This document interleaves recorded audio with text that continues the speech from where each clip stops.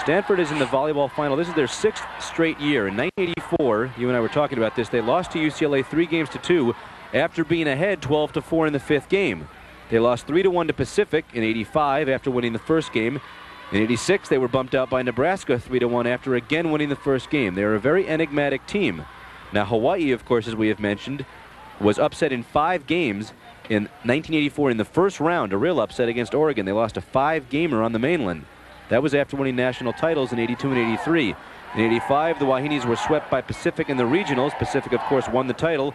And last year, Hawaii again lost in the regionals to Pacific 3-1.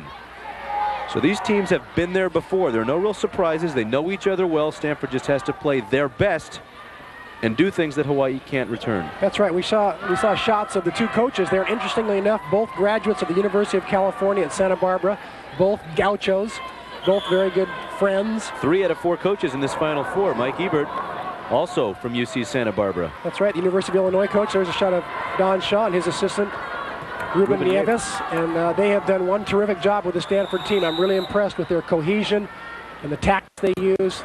Excellent team. 5-1. Stanford trying to get it back. Off the block, Jesse. Sincerova. Ahuna. Ahuna taps it down in the middle. 6-1. Big play by Ahuna that time. Big play. There's a yellow card coming out right now. Watch this. Watch Bobby Clark here.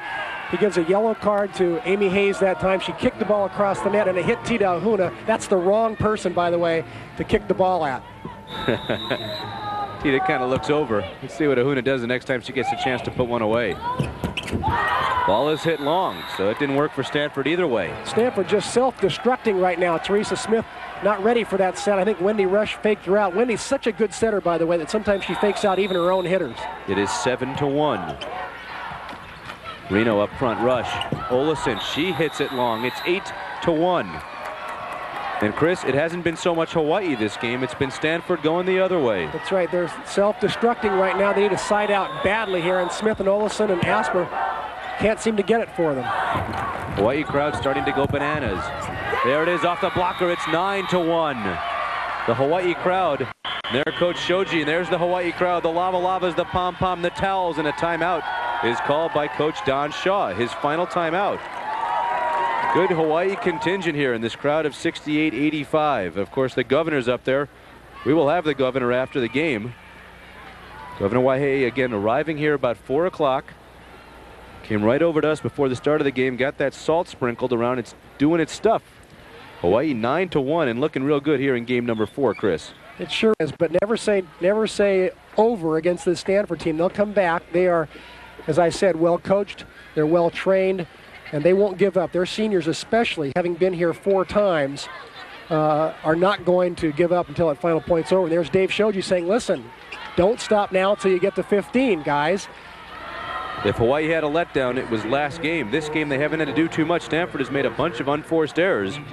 And you would think with the momentum being on their side, they would have come out steaming. They would have come out steaming in that last game. There we see Don Shaw using up his last timeout. He has no way to slow down the momentum after this except with a substitute. He's out of timeouts. That could be a key factor in this game number 4. Suzanne Aggie serving. Hawaii trying to get into double figures, but they won't. Stanford gets the timeout. That time Stanford, one of the best side-out teams in the country. They really normally off the serve get a side out very, very well. They had trouble in that series, but after a timeout, Shaw called the right play, and they got a good side out. Smith with the aggressive jump serve, but T. Williams with the aggressive T-bomb. And what's great is we'll have another entire season to come up with more silly cliched nicknames for T. Williams shots. Send them in to Channel 13. Up front now. Hayes. Ball does not go over. 4 hits called on Stanford.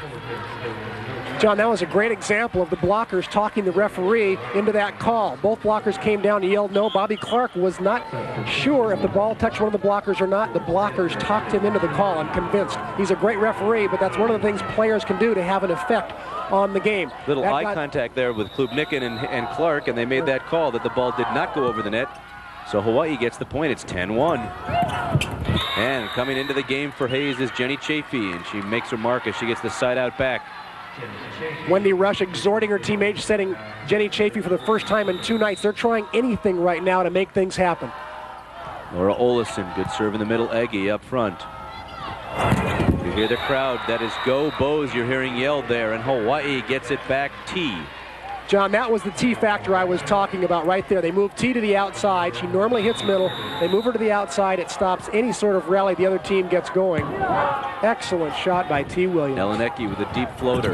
Reno up front. Elenecki, good dig. Jesse. T. Williams over the blockers, but right there is Rush. Chafee off the block, and it's side out again for Stanford. Chafee doing a good job since she came in. That's right. Elenecki with the dig of the night, though. That was a rocket.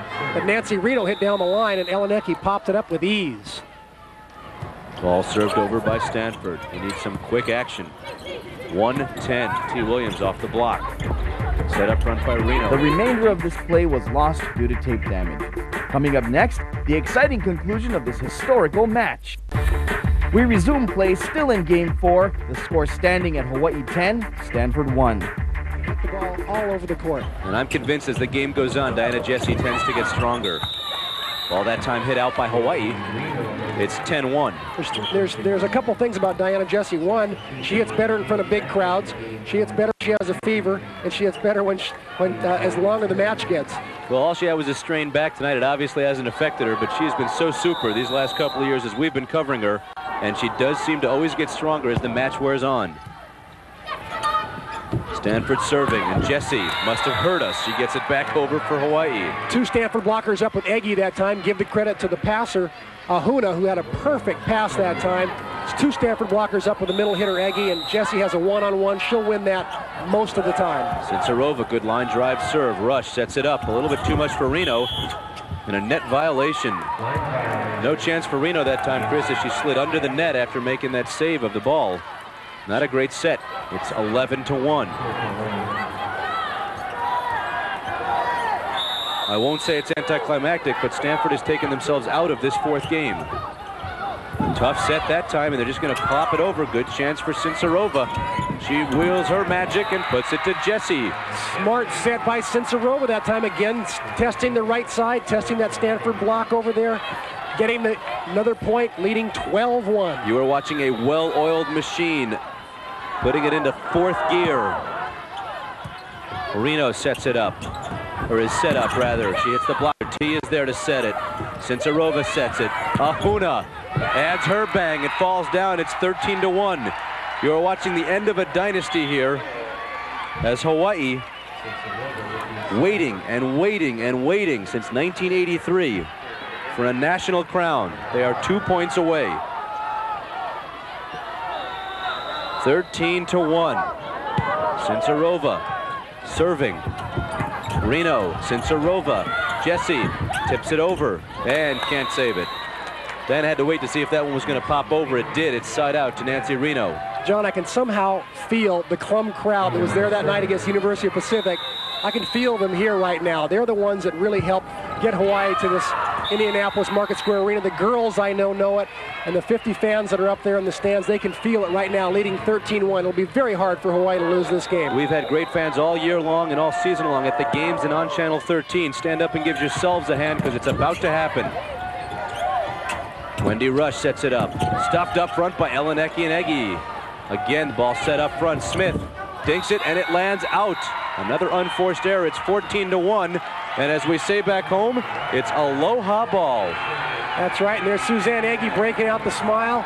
Tita Ahuna breaking out the shaka sign. She's giving it to the Hawaii crowd up in the stands. The Hawaii crowd is going bananas in the stands. It's 14-1. One more point. 4 years of waiting are coming to an end for the Rainbow Wahines. In basketball right now, I'd sub out some of these starters for give them a standing ovation, but it's tough to do here. It's over. Suzanne Eggy ends it. The PCAA Player of the Year. Hawaii has won a national title.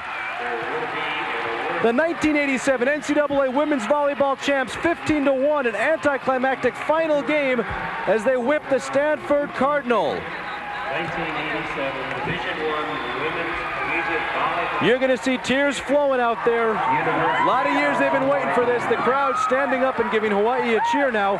I wish I could turn it over to the crowd, but it's a very polite crowd. The best crowd is probably sitting with you in your living room. There you see the traditional post-game congratulations, both teams. A lot of these girls played together at the university games last summer. 5 All-Americans, 7 seniors. There's a lot of emotion there. And there you see the Hawaii girls together. And the big hug. There's T. Williams. The T factor was in effect tonight. There's no doubt about that. Very much a team victory, a T victory, whatever you want to call it. It's a Hawaii victory, and the fans back home and the fans